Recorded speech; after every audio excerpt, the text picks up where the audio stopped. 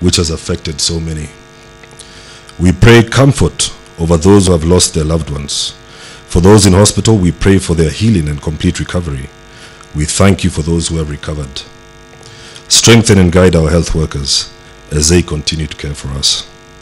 We pray for the businesses that have been affected as a result of the pandemic and ask you, Father God, to bring revival, restoration, and open new doors of opportunity.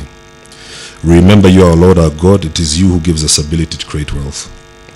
And now, Father, command a blessing upon our storehouses and in the work of our hands. Bless us in our land of Kenya, and may plenty always be found within our borders.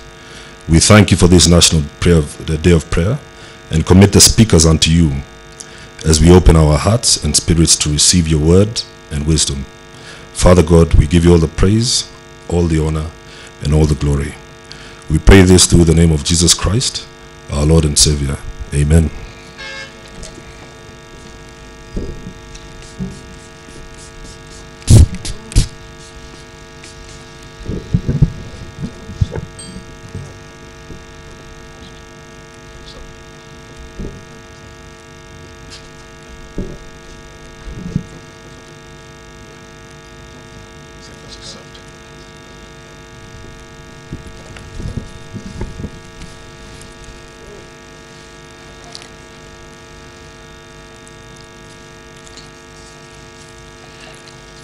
Your Excellency, the President of the Republic of Kenya and Commander-in-Chief of Kenya Defense Forces, the Honorable Uhuru Kenyatta, Your Excellency, the Deputy President, Dr. William Ruto, the Right Honorable Ken Lusaka, Speaker of the Senate, the Honorable Lady Justice Martha Koome, Chief Justice of the Republic of Kenya, and the